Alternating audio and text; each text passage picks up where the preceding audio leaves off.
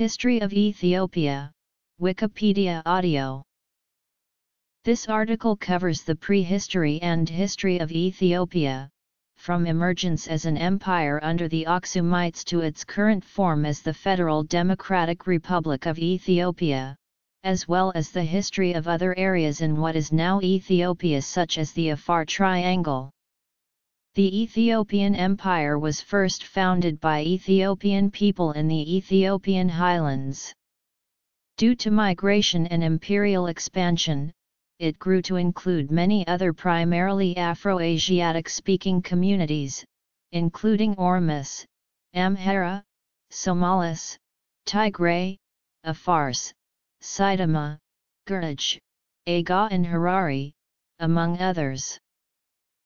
One of the earliest kingdoms to rise to power in the territory was the Kingdom of Dmt in the 10th century BC, which established its capital at Yeha. In the 1st century AD, the Aksumite kingdom rose to power in the Tigray region with its capital at Aksum and grew into a major power on the Red Sea, subjugating Yemen and Meroe and converting to Christianity in the early 4th century. The Aksumite Empire fell into decline with the rise of Islam, forcing the Ethiopians to move south into the highlands for refuge. The Aksumites gave way to the Zagwe dynasty, who established a new capital at Lalibela, before giving way to the Solomonic dynasty in the 13th century.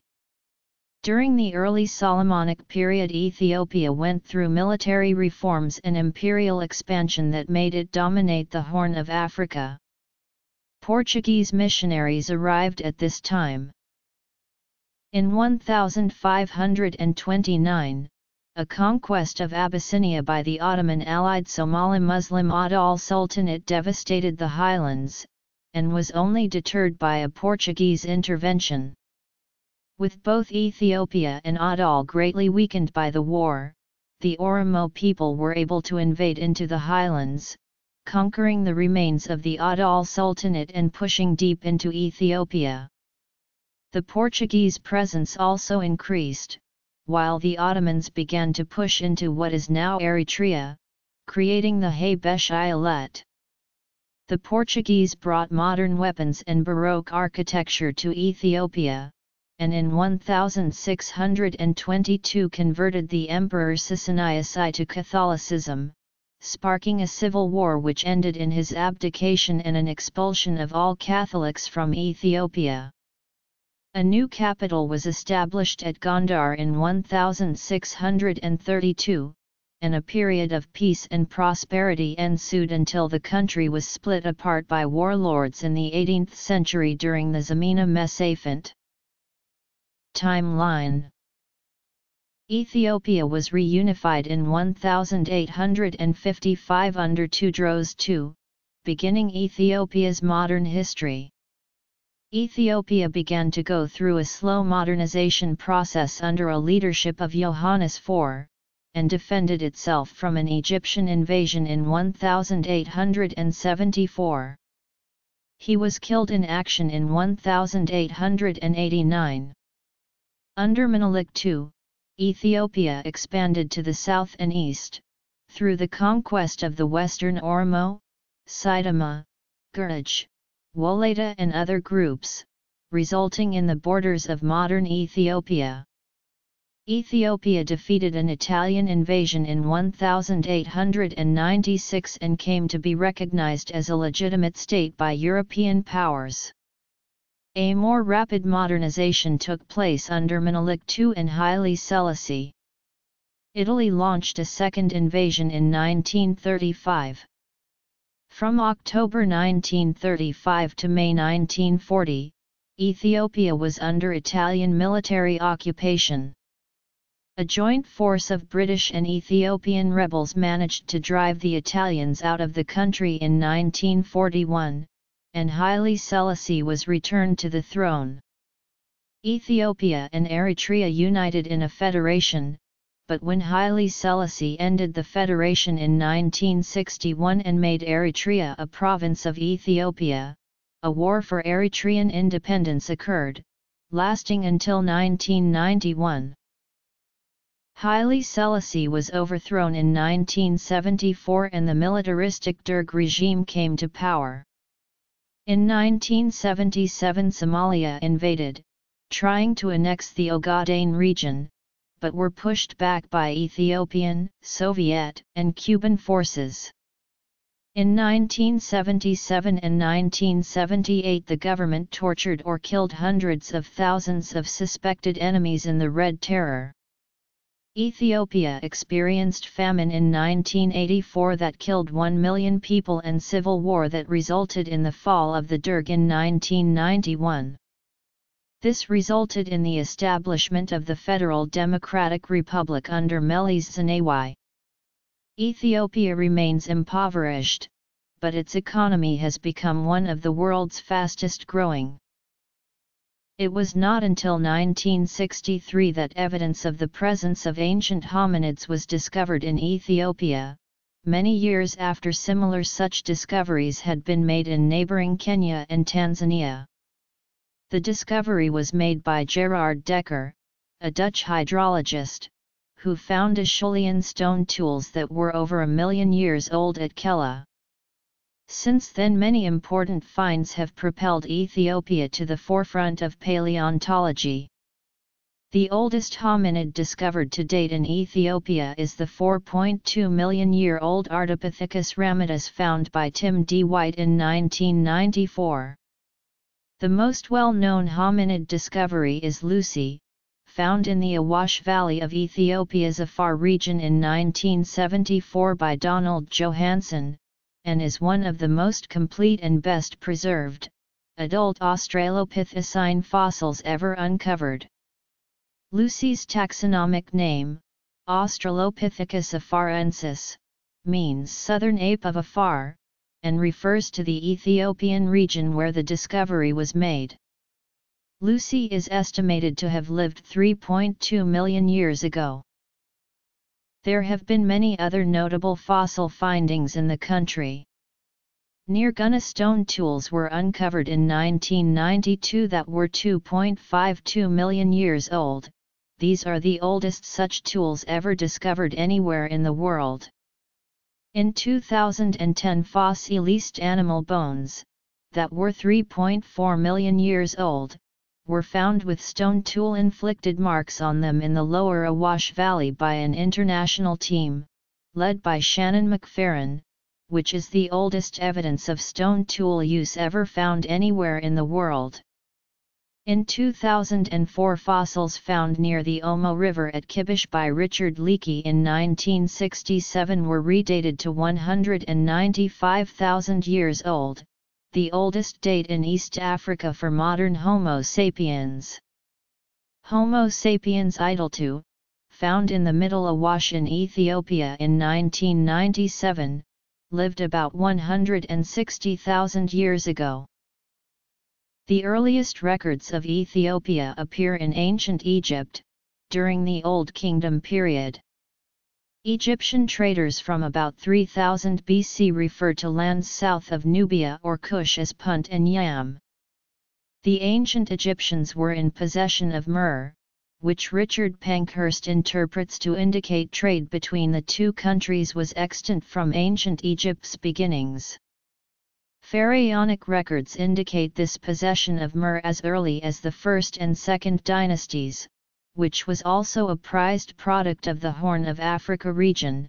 Inscriptions and pictorial reliefs also indicate ivory, panther, and other animal skins, myrrh trees and ostrich feathers from the African coastal belt, and in the 4th Egyptian dynasty a Puntite is mentioned to be in the service of the son of Cheops, the builder of the Great Pyramid. J. H. Breasted posited that this early trade relationship could have been realized through overland trade down the Nile and its tributaries. The Greek historian and geographer Agatharchides had documented seafaring among the early Egyptians, during the prosperous period of the Old Kingdom, between the 30th and 25th centuries BC.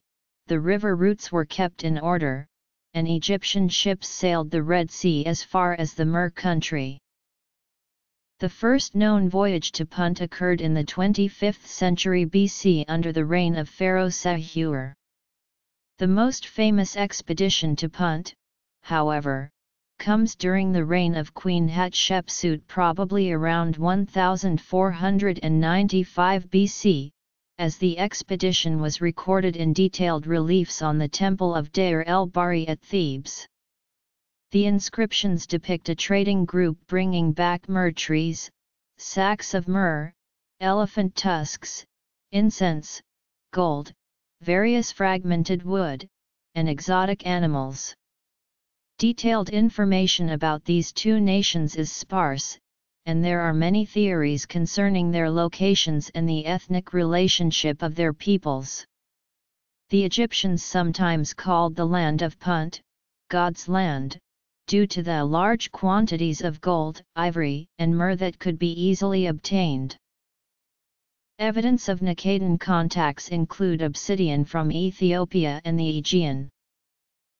Ancient Greek historians such as Herodotus and Diodorus Siculus used the word Ethiopia to refer to the peoples living immediately to the south of ancient Egypt, specifically the area now known as the ancient Kingdom of Kush, now a part of modern Nubia in Egypt and Sudan, as well as all of sub-Saharan Africa in general.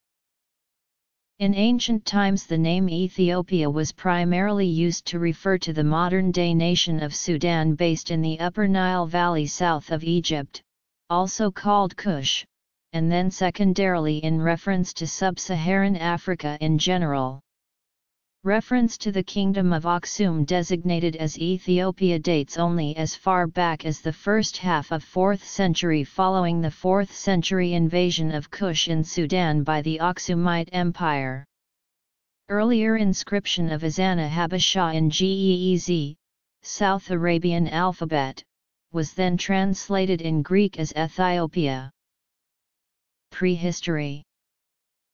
The state of Sheba mentioned in the Old Testament is sometimes believed to have been in Ethiopia, but more often is placed in Yemen. According to the Ethiopian narrative, best represented in the Kebra Nehest, the Queen of Sheba slept with King Solomon, resulting in a child, named Ebn Melech.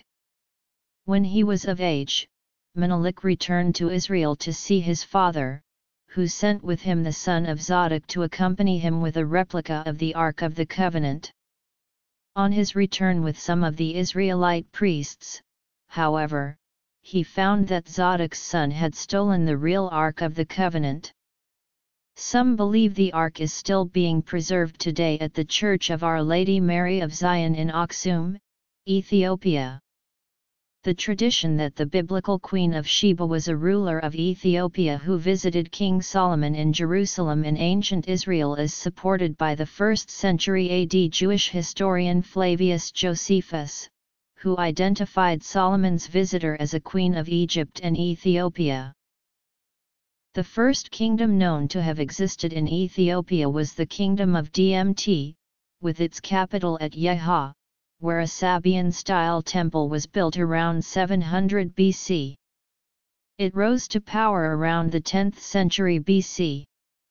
The Dmt kingdom was influenced by the Sabaeans in Yemen, however it is not known to what extent. While it was once believed that Dmt was a Sabian colony, it is now believed that Sabian influence was minor, limited to a few localities, and disappeared after a few decades or a century, perhaps representing a trading or military colony in some sort of symbiosis or military alliance with the civilization of Dmt or some other Proto-Aksumite state. Few inscriptions by or about this kingdom survive and very little archaeological work has taken place. As a result, it is not known whether Dmt ended as a civilization before Aksum's early stages, evolved into the Aksumite state, or was one of the smaller states united in the Aksumite kingdom possibly around the beginning of the 1st century. The first verifiable kingdom of great power to rise in Ethiopia was that of Aksum in the 1st century AD. It was one of many successor kingdoms to DMT and was able to unite the northern Ethiopian highlands beginning around the 1st century BC. They established bases on the northern highlands of the Ethiopian plateau and from there expanded southward. The Persian religious figure Mani listed Aksum with Rome, Persia, and China as one of the 4 great powers of his time. The origins of the Aksumite kingdom are unclear, although experts have offered their speculations about it. Even whom should be considered the earliest known king is contested, although Carlo Conti Rossini proposed that the scales of Aksum, mentioned in the Periplus of the Erythraean Sea, should be identified with one Zahakal mentioned in the Ethiopian king lists and Serju Habil Selassie, GWB. Huntingford argued that Zascales was only a sub-king whose authority was limited to Adulis, and that Conti Rossini's identification cannot be substantiated. Inscriptions have been found in southern Arabia celebrating victories over one Gdrt, described as Nagashi of Habasha and of Aksum. Other dated inscriptions are used to determine a Flaruit for Gdrt around the beginning of the 3rd century. A bronze scepter or wand has been discovered at its Bidera with an inscription mentioning Gdr of Aksum. Coins showing the royal portrait began to be minted under King Indubis toward the end of the 3rd century. Christianity was introduced into the country by Frumentius, who was consecrated first bishop of Ethiopia by Saint Athanasius of Alexandria about 330. Frumentius converted Izana, who left several inscriptions detailing his reign both before and after his conversion. One inscription found at Aksum states that he conquered the nation of the Bagos, and returned thanks to his father, the god Mars, for his victory. Later inscriptions show Izana's growing attachment to Christianity, and Izana's coins bear this out, shifting from a design with disc and crescent to a design with a cross. Expeditions by Izana into the kingdom of Kush at Meroe in Sudan may have brought about its demise, though there is evidence that the kingdom was experiencing a period of decline beforehand. As a result of Izana's expansions, Aksum bordered the Roman province of Egypt. The degree of Izana's control over Yemen is uncertain. Though there is little evidence supporting Aksumite control of the region at that time, his title, which includes King of Saba and Salhan, Himyar, and Dhuradan, along with gold Aksumite coins with the inscriptions, King of the Habshite or Habashite, indicate that Aksum might have retained some legal or actual footing in the area. Toward the close of the 5th century, a great company of monks known as the 9 Saints are believed to have established themselves in the country. Since that time, monasticism has been a power among the people, and not without its influence on the course of events. The Aksumite kingdom is recorded once again as controlling part if not all of Yemen in the 6th century. Around 523, the Jewish king Dhu came to power in Yemen and, announcing that he would kill all the Christians, attacked an Aksumite garrison at Zafar, burning the city's churches. He then attacked the Christian stronghold of Najran, slaughtering the Christians who would not convert. Emperor Justin I of the Eastern Roman Empire requested that his fellow Christian, Caleb, help fight the Yemenite king, and around 525, Caleb invaded and defeated Dhu, appointing his Christian follower Sumu Afa-Ashawa as his viceroy. This dating is tentative, however, as the basis of the year 525 for the invasion is based on the death of the ruler of Yemen at the time, who very well could have been Caleb's viceroy. Procopius records that after about 5 years, Abraha deposed the viceroy and made himself king. Despite several attempted invasions across the Red Sea, Caleb was unable to dislodge Abraha, and acquiesced in the change. This was the last time Ethiopian armies left Africa until the 20th century, when several units participated in the Korean War. Eventually Caleb abdicated in favor of his son Wazeb and retired to a monastery, where he ended his days. Abraha later made peace with Caleb's successor and recognized his suzerainty. Despite this reverse, under Izana and Caleb the kingdom was at its height, benefiting from a large trade, which extended as far as India and Ceylon, and were in constant communication with the Byzantine Empire. Bronze Age contacts with Egypt. Antiquity. Details of the Aksumite kingdom, never abundant, become even more scarce after this point. The last king known to mint coins is Arma, whose coinage refers to the Persian conquest of Jerusalem in 614. An early Muslim tradition is that the Negus Sahama offered asylum to a group of Muslims fleeing persecution during Muhammad's life, but Stuart Munroe believes that Aksum had been abandoned as the capital by then, although Kobushanov states that Ethiopian raiders plagued the Red Sea, preying on Arabian ports at least as late as 702. Etymology. DMT. Aksum. Middle Ages. Zagwe dynasty. Some people believed the end of the Aksumite kingdom is as much of a mystery as its beginning. Lacking a detailed history, the kingdom's fall has been attributed to a persistent drought, overgrazing, deforestation, plague, a shift in trade routes that reduced the importance of the Red Sea, or a combination of these factors. Munroe cites the Muslim historian Abu Ja'far al-Khwarazmi/Khwarazmi as stating that the capital of the Kingdom of Habash was Jarma. Unless Jarma is a nickname for Aksum, the capital had moved from Aksum to a new site, yet undiscovered. About 1000, a non-Christian princess, Yadit, conspired to murder all the members of the royal family and establish herself as monarch. According to legends, during the execution of the royals, an infant heir of the Aksumite monarch was carted off by some faithful adherents and conveyed to Shua, where his authority was acknowledged. Concurrently, Yadit reigned for 40 years over the rest of the kingdom and transmitted the crown to her descendants. Though parts of this story were most likely made up by the Solomonic dynasty to legitimize its rule, it is known that a female ruler did conquer the country about this time. At one point during the next century, the last of Yadit's successors were overthrown by an Agal lord named Maratakla Haymanot, who founded the Zagwe dynasty and married a female descendant of the Aksumite monarchs or previous ruler.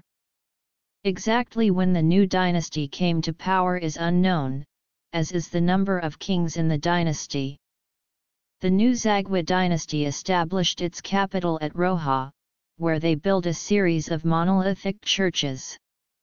These structures are traditionally ascribed to the king Gabra Meskel Lalibela, with the city being renamed Lalibela in his honor, though in truth some of them were built before and after him. The architecture of the Zagwe shows a continuation of earlier Aksumite traditions, as can be seen at Lalibela and at Yemrihana Christos Church. The building of rock-hewn churches, which first appeared in the late Aksumite era and continued into the Solomonic dynasty, reached its peak under the Zagwe. Foreign affairs. The Zagwe dynasty controlled a smaller area than the Aksumites or the Solomonic dynasty, with its core in the last region. The Zagwe seem to have ruled over a mostly peaceful state with a flourishing urban culture, in contrast to the more warlike Solomonids with their mobile capitals. David Buxton remarked that the Zagwe achieved a degree of stability and technical advancement seldom equaled in Abyssinian history. The church and state were very closely linked, and they may have had a more theocratic society than the Aksumites or Solomonids, with 3 Zagwe kings being canonized as saints and one possibly being an ordained priest. Unlike the Aksumites, the Zagwe were very isolated from the other Christian nations, although they did maintain a degree of contact through Jerusalem and Cairo. Like many other nations and denominations, the Ethiopian Church maintained a series of small chapels and even an annex at the Church of the Holy Sepulchre. Saladin, after retaking the Holy City in 1187, expressly invited the Ethiopian monks to return and even exempted Ethiopian pilgrims from the pilgrim tax. His 2 edicts provide evidence of Ethiopia's contact with these crusader states during this period. It was during this period that the Ethiopian king Gebረ Meskel Lalibela ordered the construction of the legendary rock-hewn churches of Lalibela. Later, as the Crusades were dying out in the early 14th century, the Ethiopian king Wadam Arad dispatched a 30-man mission to Europe, where they traveled to Rome to meet the Pope, and then, since the medieval papacy was in schism, they traveled to Avignon to meet the antipope. During this trip, the Ethiopian mission also traveled to France, Spain, and Portugal in the hopes of building an alliance against the Muslim states then threatening Ethiopia's existence. Plans were even drawn up of a 2-pronged invasion of Egypt with the French king, but nothing ever came of the talks, although this brought Ethiopia back to Europe's attention, leading to expansion of European influence when the Portuguese explorers reached the Indian Ocean. Around 1270, a new dynasty was established in the Abyssinian highlands under Yekuno Amlak, who deposed the last of the Zagwe kings and married one of his daughters. According to legends, the new dynasty were male-line descendants of Aksumite monarchs, now recognized as the continuing Solomonic dynasty. This legend was created to legitimize the Solomonic dynasty and was written down in the 14th century in the Kebra Negast, an account of the origins of the Solomonic dynasty. Under the Solomonic dynasty, the chief provinces became Tigray, what is now Amhara, and Shua. The seat of government, or rather of overlordship, had usually been in Amhara or Shua, the ruler of which, calling himself Engus Nagast, exacted tribute, when he could, from the other provinces. The title of Engus Nagast was to a considerable extent based on their alleged direct descent from Solomon and the Queen of Sheba, but it is needless to say that in many, if not in most, cases their success was due more to the force of their arms than to the purity of their lineage. Under the early Solomonic dynasty, Ethiopia engaged in military reforms and imperial expansion which left it dominating the Horn of Africa, especially under the rule of Amda Sayan I. There was also great artistic and literary advancement at this time, but also a decline in urbanization as the Solomonic emperors didn't have any fixed capital, but rather moved around the empire in mobile camps. Under the early Solomonic dynasty, monasticism grew strongly. The abbot Abba Ewoste Tuas created a new order called the Ewostathians, who called for reforms in the church, including observance of the Sabbath, but was persecuted for his views and eventually forced into exile, eventually dying in Armenia. His zealous followers, also persecuted, formed isolated communities in Tigray. The movement grew strong enough that the Emperor Dawit I, after first trying to crush the movement, legalized their observance of the Sabbath and proselytization of their faith. Finally, under Zara Yaqub, a compromise was made between the new Egyptian bishops and the Ewostathians at the Council of Mitmuk in 1450, restoring unity to the Ethiopian Church. An interesting side effect of Ethiopian Christianity was the way it intersected with a belief that had long prevailed in Europe of the existence of a Christian kingdom in the Far East, whose monarch was known as Prester John. Originally thought to have been in the Orient, eventually the search for Prester John's mythical kingdom focused on Africa and particularly, the Christian Empire in Ethiopia. This was first noticed when Zara Yacob sent delegates to the Council of Florence in order to establish ties with the papacy and Western Christianity. They were confused when they arrived and council prelates insisted on calling their monarch Prester John, trying to explain that nowhere in Zara Yacob's list of regnal names did that title occur. However, the delegates' admonitions did little to stop Europeans from referring to the monarch as their mythical Christian king, Prester John. Early Solomonic period. Towards the close of the 15th century the Portuguese missions into Ethiopia began.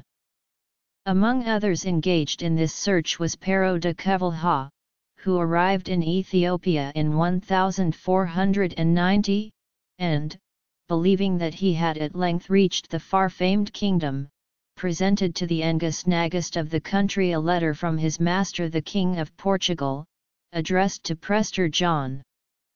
Covilhã would establish positive relations between the two states and go on to remain there for many years.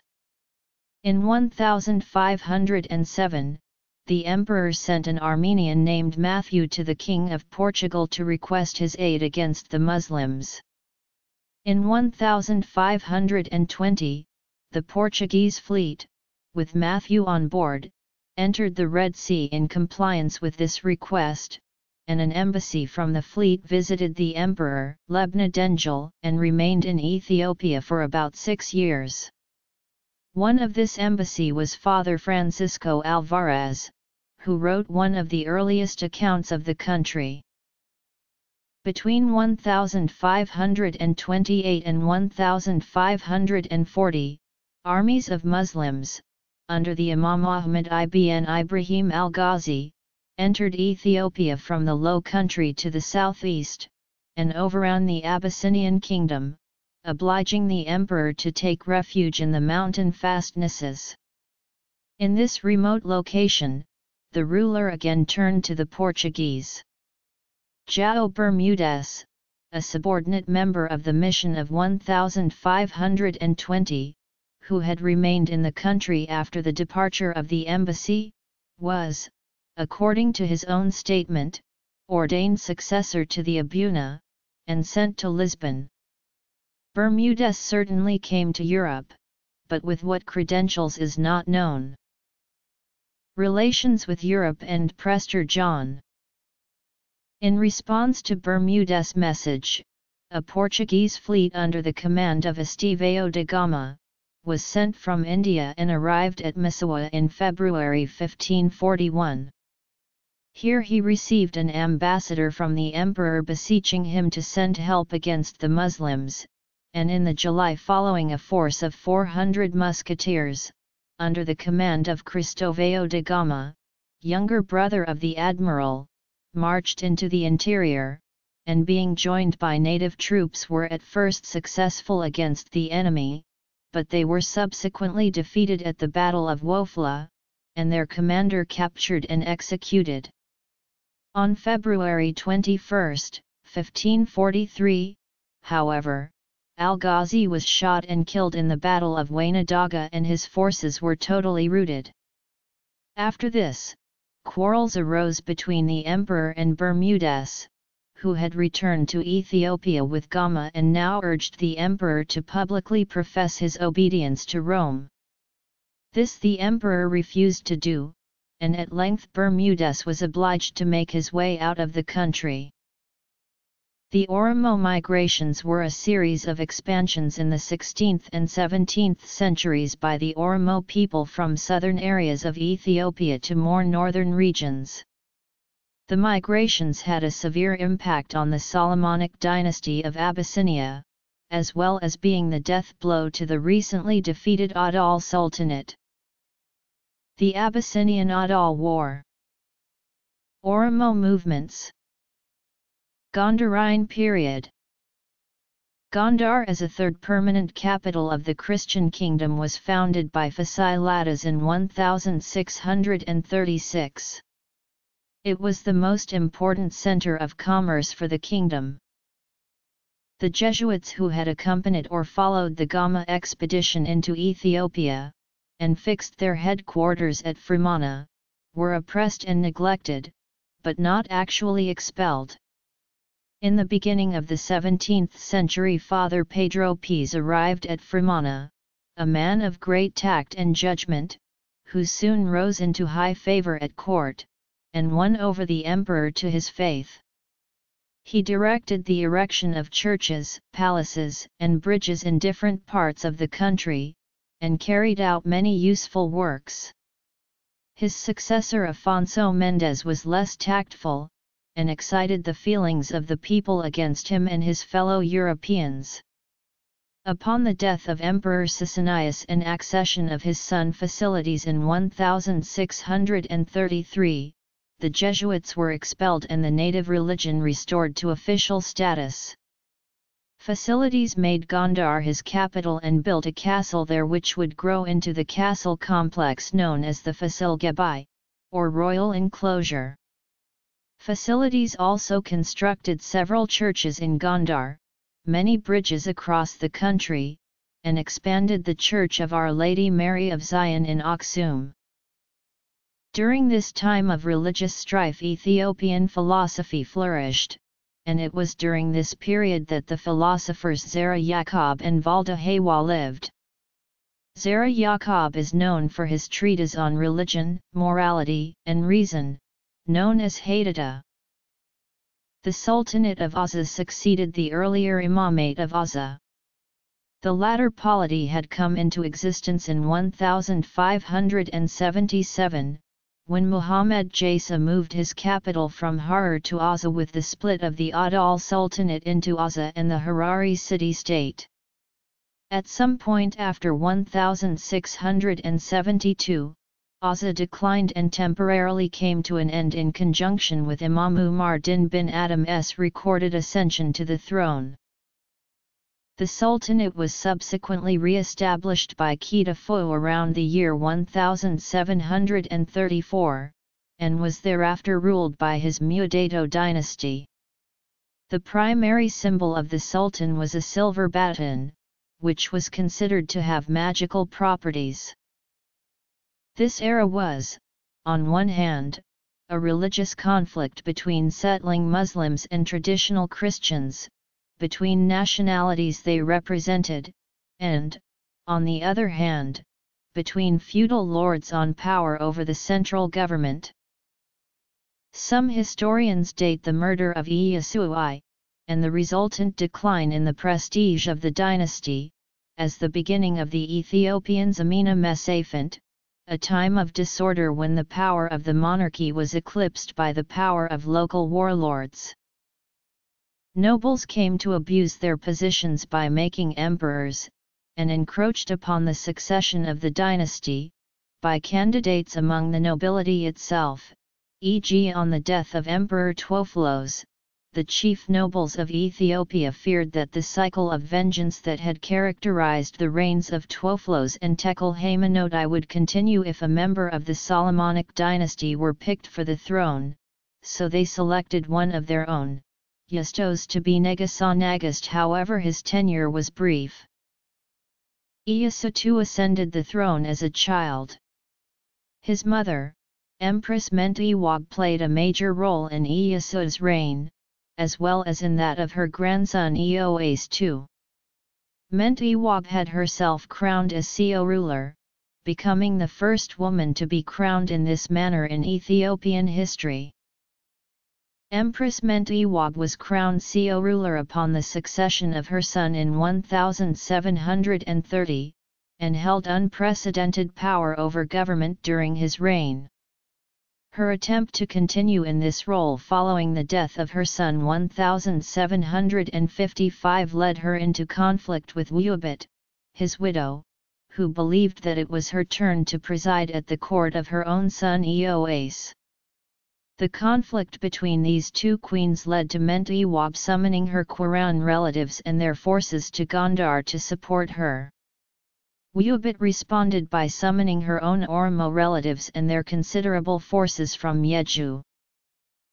The treasure of the empire being allegedly penniless on the death of Ieyasu, it suffered further from ethnic conflict between nationalities that had been part of the empire for hundreds of years: the Aga, Amharans, Shoans, and Tigrenes, and the Oromo newcomers.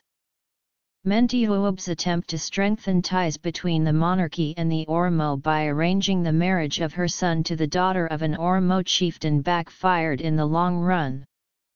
Ieyasu too gave precedence to his mother and allowed her every prerogative as a crown Seo ruler, while his wife Wiubit suffered in obscurity. Wiubit waited for the accession of her own son to make a bid for the power wielded for so long by Mentuhotep and her relatives from Quora. When Eoas assumed the throne upon his father's sudden death, the aristocrats of Gondar were stunned to find that he more readily spoke in the Oromo language rather than in Amharic, and tended to favor his mother's Yeju relatives over the Quorans of his grandmother's family. Eoas further increased the favor given to the Oromo when adult.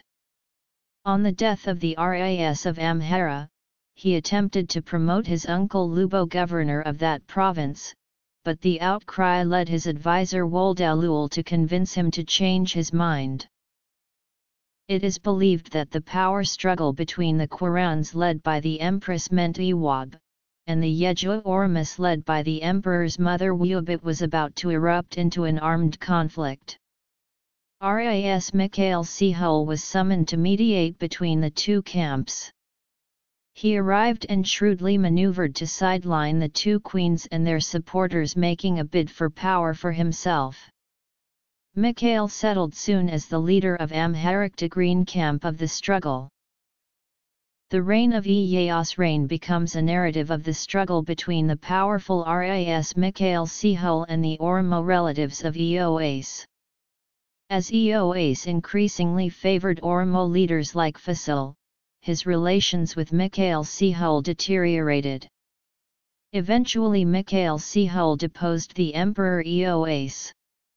1 week later, Mikhail Sehol had him killed. Although the details of his death are contradictory, the result was clear: for the first time an emperor had lost his throne in a means other than his own natural death, death in battle, or voluntary abdication. Mikhail Sehol had compromised the power of the emperor, and from this point forward it lay ever more openly in the hands of the great nobles and military commanders. This point of time has been regarded as one start of the era of the princes. An aged and infirm imperial uncle prince was enthroned as Emperor Johannes II. Ras Mikhail soon had him murdered, and underage Tekel Haymanot II was elevated to the throne. This bitter religious conflict contributed to hostility toward foreign Christians and Europeans, which persisted into the 20th century and was a factor in Ethiopia's isolation until the mid-19th century, when the first British mission, sent in 1805 to conclude an alliance with Ethiopia and obtain a port on the Red Sea in case France conquered Egypt. The success of this mission opened Ethiopia to many more travelers, missionaries, and merchants of all countries, and the stream of Europeans continued until well into Tewodros' reign.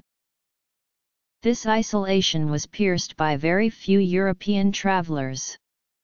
One was the French physician C.J. Poncet, who went there in 1698, via Sennar and the Blue Nile.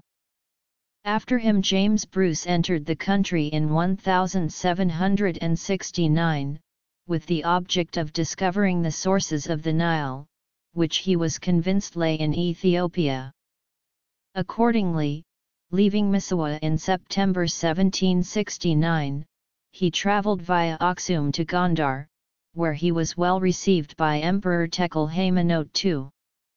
He accompanied the king on a warlike expedition round Lake Tana, moving south round the eastern shore, crossing the Blue Nile close to its point of issue from the lake and returning via the western shore. Bruce subsequently returned to Egypt at the end of 1772 by way of the Upper Atbara, through the Kingdom of Sennar, the Nile, and the Korosko Desert. During the 18th century the most prominent rulers were the Emperor Dawit III of Gondar, Amha-Isis of Shua, who consolidated his kingdom and founded Angkobar, and Tekel Georgis of Amhara. The last mentioned is famous as having been elevated to the throne altogether 6 times and also deposed 6 times. The first years of the 19th century were disturbed by fierce campaigns between Ras Gugsa of Bagumdar, and Ras Wolde Selassie of Tigray, who fought over control of the figurehead Emperor Egwal Sayan.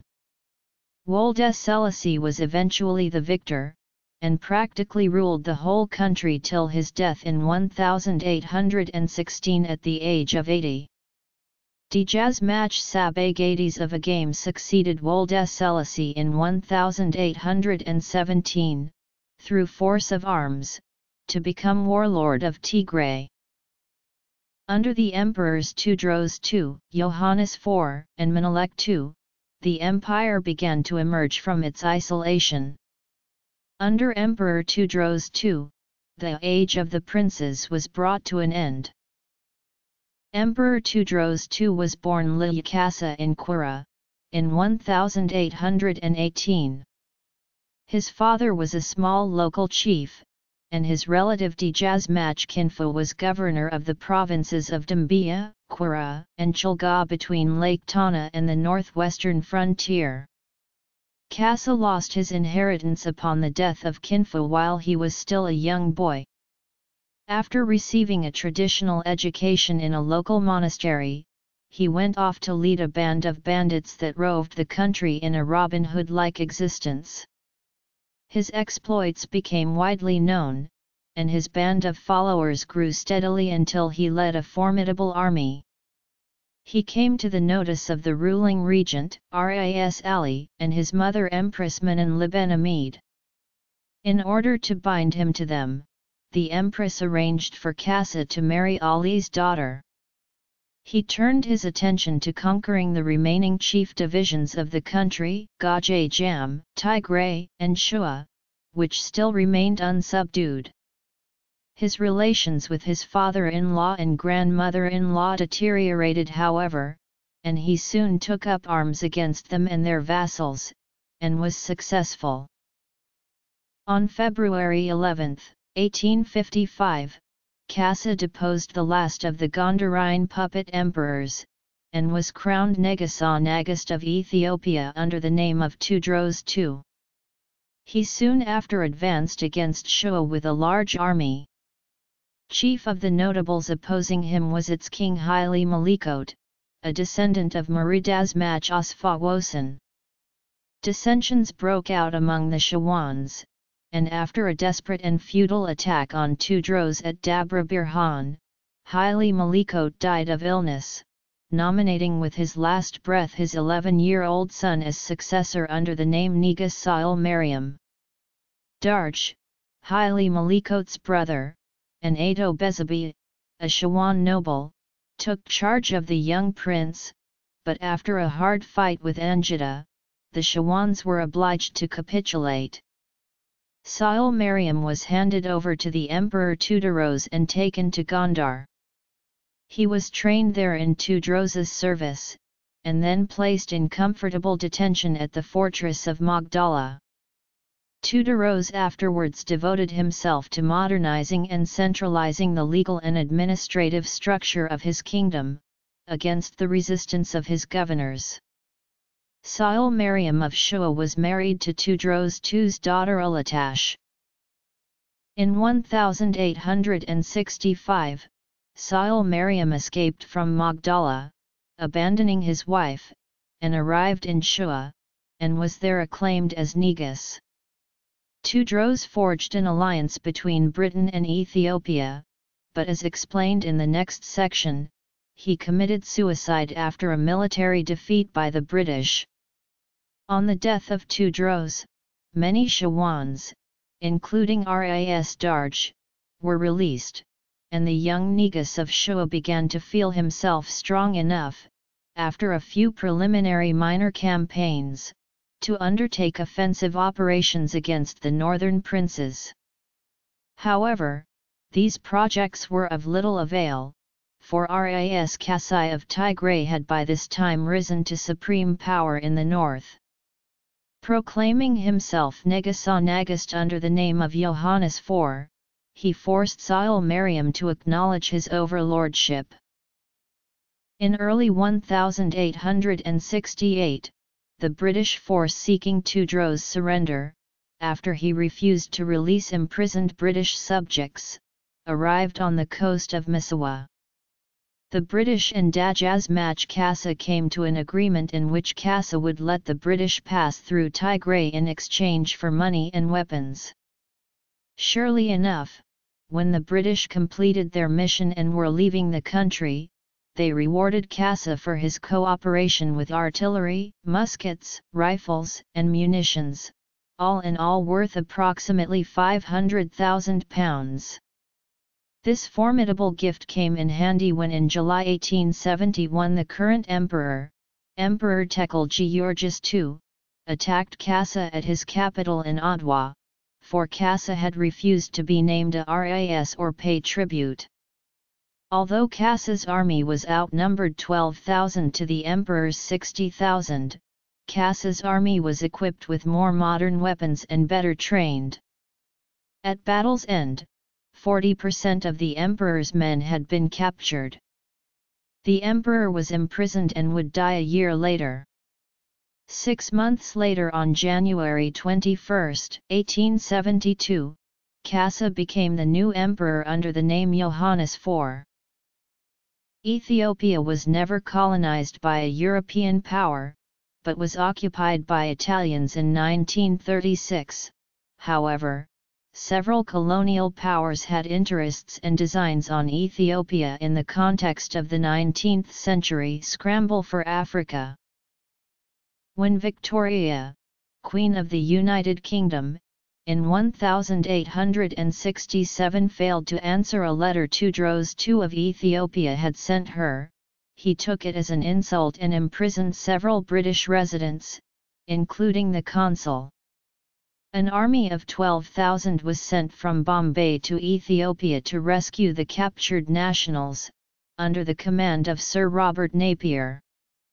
The Ethiopians were defeated, and the British stormed the fortress of Magdala on April 13, 1868. When the emperor heard that the gate had fallen, he fired a pistol into his mouth and killed himself. Sir Robert Napier was raised to the peerage, and given the title of Lord Napier of Magdala. The Italians now came on the scene. Asub, a port near the southern entrance of the Red Sea, had been bought from the local sultan in March 1870 by an Italian company, which, after acquiring more land in 1879 and 1880, was bought out by the Italian government in 1882.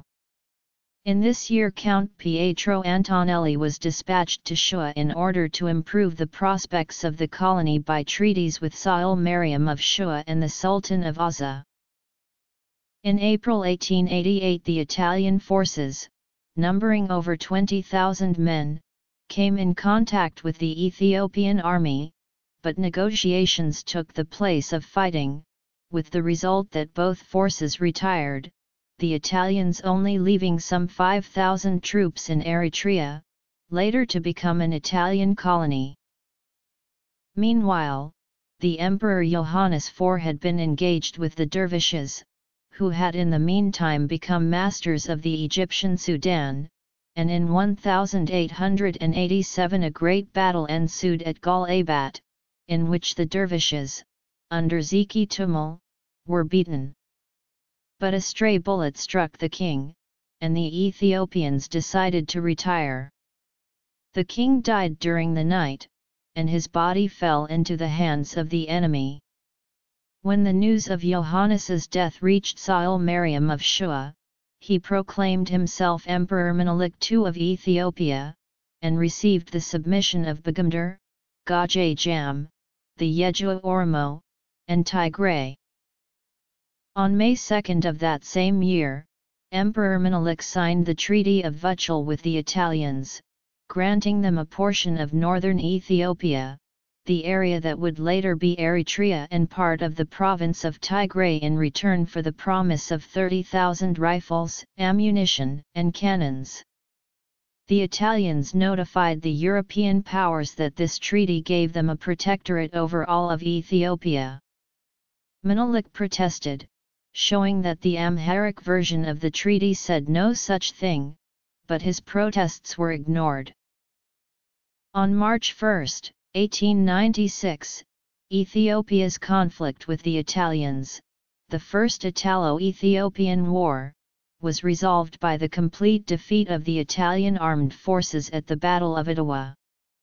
A provisional treaty of peace was concluded at Addis Ababa on October 26, 1896, which acknowledged the independence of Ethiopia. Menelik granted the first railway concession, from the coast at Djibouti to the interior, to a French company in 1894. The railway was completed to Dire Dawa, 45 kilometers from Harar, by the last day of 1902. Under the reign of Menelik, beginning in the 1880s, Ethiopia set off from the central province of Shoa, to incorporate the lands and people of the south, east, and west into an empire. The people incorporated were the Western Oromo, Sidama, Guraj, Wolata and other groups. He began expanding his kingdom to the south and east, expanding into areas that had never been under his rule, resulting in the borders of Ethiopia of today. He did this with the help of Ras Gobina's Shawan Oromo militia. During the conquest of the Oromo, the Ethiopian army carried mass atrocities against the Oromo population, including mass mutilation, mass killings, and large-scale slavery. Some estimates for the number of people killed as a result of the conquest go into the millions. Large-scale atrocities were also committed against the Diza people and the people of the Kafako kingdom. When Menelik II died, his grandson, Iyeyasu, succeeded to the throne but soon lost support because of his Muslim ties. He was deposed in 1916 by the Christian nobility, and Menelik's daughter, Zodatu, was made empress. Her cousin, Ras Taferi Makoen, was made regent and successor to the throne. Upon the death of Empress Zodatu in 1930, Ras Taferi Makoen, adopting the throne name Haile Selassie, was crowned Emperor Haile Selassie I of Ethiopia. His full title was His Imperial Majesty Haile Selassie I, Conquering Lion of the Tribe of Judah, King of Kings of Ethiopia and Elect of God. Following the death of Abba Jiffer II of Jimma, Emperor Haile Selassie seized the opportunity to annex Jimma. In 1932, the Kingdom of Jimma was formally absorbed into Ethiopia. During the reorganization of the provinces in 1942, Jimma vanished into Kaffa province. Emperor Haile Selassie's reign was interrupted in 1935 when Italian forces invaded and occupied Ethiopia. The Italian army, under the direction of dictator Benito Mussolini, invaded Ethiopian territory on October 2, 1935. They occupied the capital Addis Ababa on May 5. Emperor Haile Selassie pleaded to the League of Nations for aid in resisting the Italians. Nevertheless, the country was formally annexed on May 9, 1936, and the emperor went into exile. The war was full of cruelty. The Ethiopians used dum-dum bullets and the Italians used gas. Many Ethiopians died in the invasion. The Negus claimed that more than 275,000 Ethiopian fighters were killed compared to only 1,537 Italians, while the Italian authorities estimated that 16,000 Ethiopians and 2,700 Italians died in battle. Italy in 1936 requested the League of Nations to recognize the annexation of Ethiopia. All member nations, with the exception of the Soviet Union, voted to support it. The King of Italy was crowned Emperor of Ethiopia, and the Italians created an Italian empire in Africa with Ethiopia, Eritrea, and Italian Somalia. In 1937 Mussolini boasted that, with his conquest of Ethiopia, finally Adua was avenged and that he had abolished slavery in Ethiopia. The order to abolish slavery was enforced capillarily in Ethiopia by the local administrations such as by Dabono in Tigray or Tomolini in Agaro. Transitional measures were necessary due to the huge number of slaves present in the country. The Italians invested substantively in Ethiopian infrastructure development. They created the Imperial Road between Addis Ababa and Massawa, the Addis Ababa-Mogadishu and the Addis Ababa-Assab.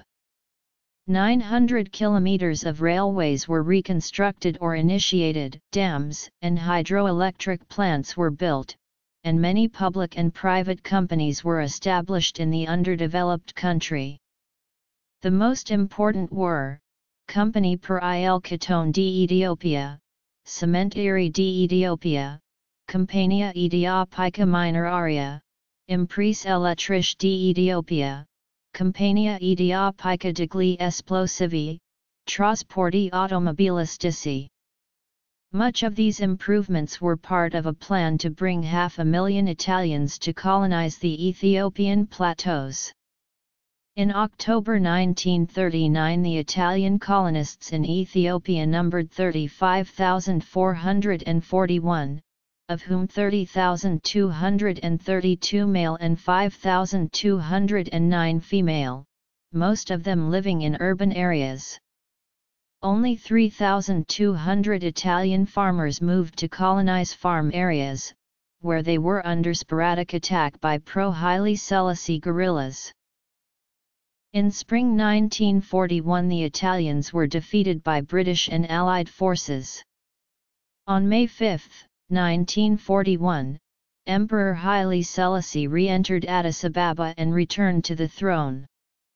The Italians, after their final stand at Gondar in November 1941, conducted a guerrilla war in Ethiopia, that lasted until summer 1943. After the defeat of Italy, Ethiopia annexed the former Italian colony of Eritrea. After World War II, Emperor Haile Selassie made numerous efforts to promote the modernization of his nation. The country's first important school of higher education, University College of Addis Ababa, was founded in 1950. The Constitution of 1931 was replaced with the 1955 Constitution, which expanded the powers of the Parliament. While improving diplomatic ties with the United States, Haile Selassie also sought to improve the nation's relationship with other African nations. To do this, in 1963, he helped to found the Organization of African Unity. Early Gondar period. In 1961 the 30-year Eritrean struggle for independence began, following the Ethiopian Emperor Haile Selassie's dissolution of the federation and shutting down the Eritrean parliament.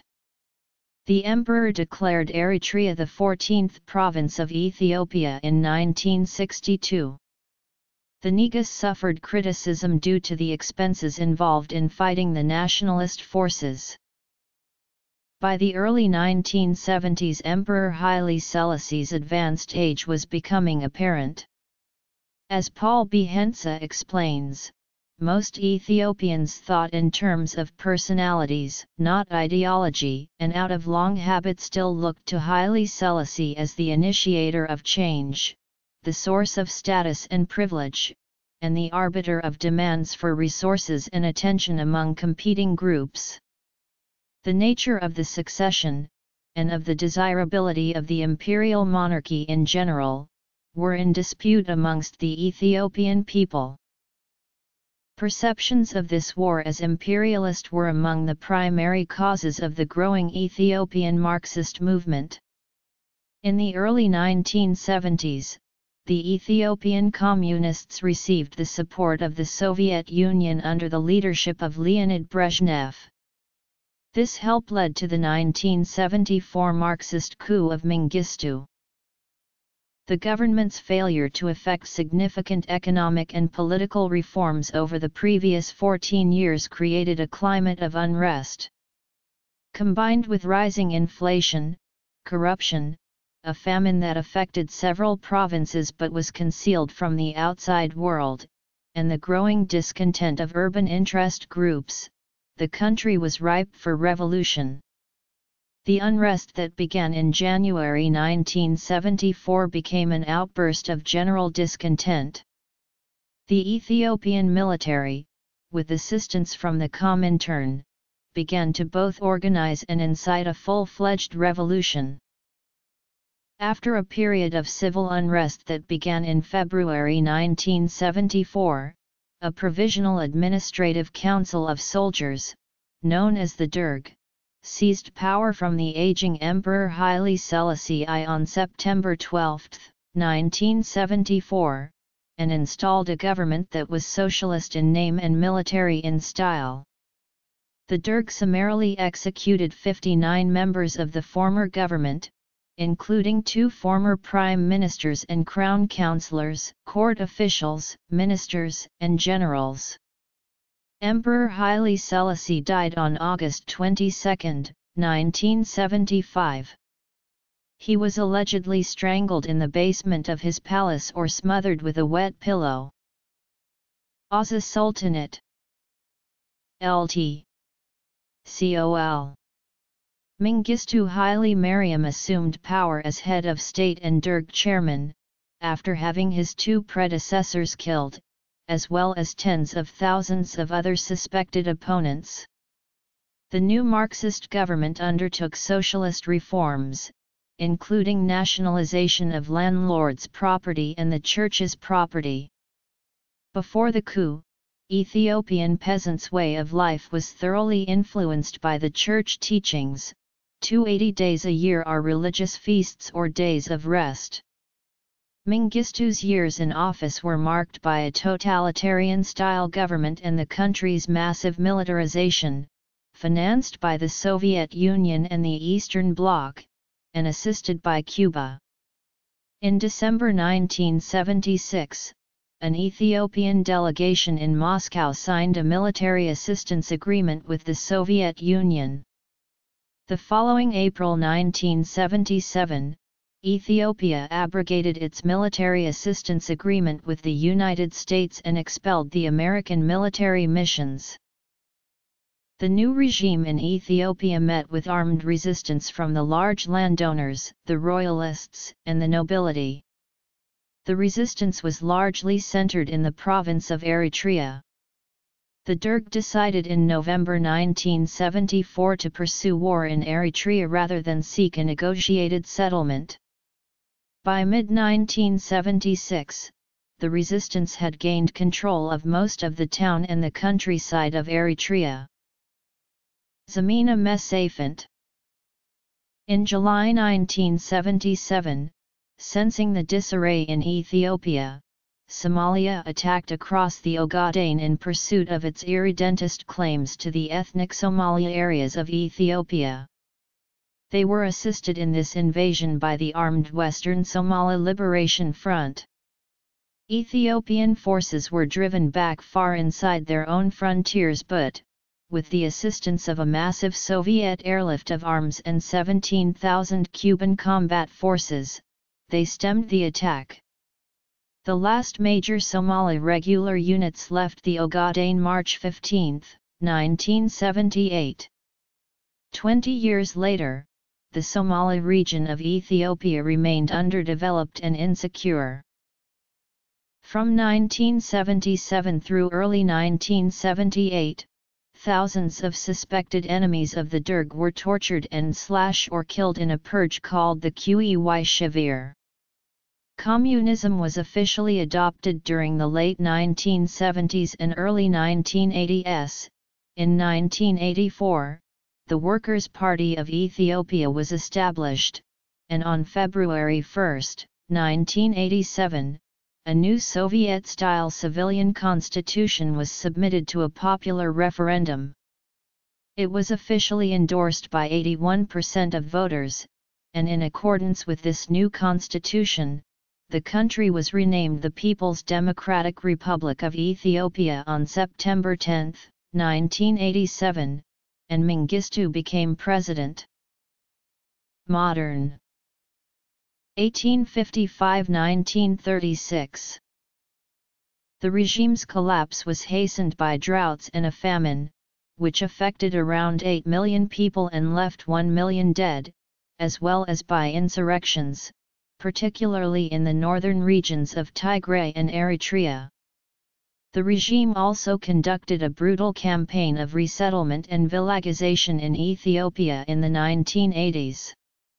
In 1989, the Tigrayan People's Liberation Front merged with other ethnically based opposition movements to form the Ethiopian People's Revolutionary Democratic Front. In May 1991, EPRDF forces advanced on Addis Ababa. Mengistu fled the country to asylum in Zimbabwe, where he still resides. Hundreds of thousands were killed due to the Red Terror, forced deportations, or from using hunger as a weapon. In 2006, after a long trial, Mengistu was found guilty of genocide. In July 1991, the EPRDF, the Oromo Liberation Front, and others established the Transitional Government of Ethiopia, which was composed of an 87-member Council of Representatives and guided by a national charter that functioned as a transitional constitution. In June 1992, the OLF withdrew from the government. In March 1993, members of the Southern Ethiopia People's Democratic Coalition also left the government. Tewodros II and Tekle Georges II. Johannes IV. Menelik II.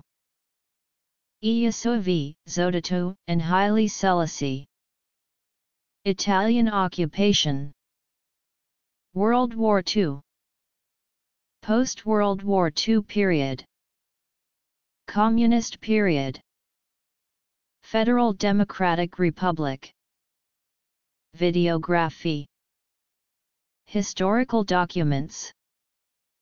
Articles. Eritrea separated from Ethiopia following the fall of the Derg in 1991, after a long independentist war. In 1994, a new constitution was written that formed a bicameral legislature and a judicial system. A general election in 1995 to elect the parliament also elected Meles Zenawi as prime minister and Negaso Gidada as president. Ethiopia's second multi-party election was held in 2000 and Meles was re-elected as prime minister. In October 2001, Lieutenant Girma Woldegiarges was elected president. In the 2005 general election, allegations of irregularities that brought victory to the Ethiopian People's Revolutionary Democratic Front resulted in widespread protests in which the government is accused of massacring civilians. With the collapse of the Soviet Union, and with the rise of radical Islamism, Ethiopia again turned to the Western powers for alliance and assistance. After the September 11 attacks in 2001, the Ethiopian army began to train with U.S. forces based out of the Combined Joint Task Force Horn of Africa established in Djibouti in counterterrorism and counterinsurgency. Ethiopia allowed the U.S. to station military advisors at Camp Herso. In 2006, an Islamic organization seen by many as having ties with Al-Qaeda, the Islamic Courts Union, spread rapidly in Somalia. Ethiopia sent logistical support to the transitional federal government opposing the Islamists. Finally, on December 20, 2006, active fighting broke out between the ICU and Ethiopian army. As the Islamist forces were of no match against the Ethiopian regular army, they decided to retreat and merge among the civilians, and most of the ICU-held Somalia was quickly taken. Human Rights Watch accused Ethiopia of various abuses including indiscriminate killing of civilians during the Battle of Mogadishu. Ethiopian forces pulled out of Somalia in January 2009, leaving a small African Union force and smaller Somali Transitional Government force to maintain the peace. Reports immediately emerged of religious fundamentalist forces occupying one of two former Ethiopian bases in Mogadishu shortly after withdrawal. Meles Zenawi died on August 20, 2012 and was succeeded as Prime Minister by Haile Mariam Desalegn. On October 7, 2013, Mulatu Teshome was elected President of the country. This article incorporates text from a publication now in the public domain. Kana, Frank Richardson. Abyssinia. Inchism, Hugh. Encyclopaedia Britannica. 1. Cambridge University Press. Pages 80–95.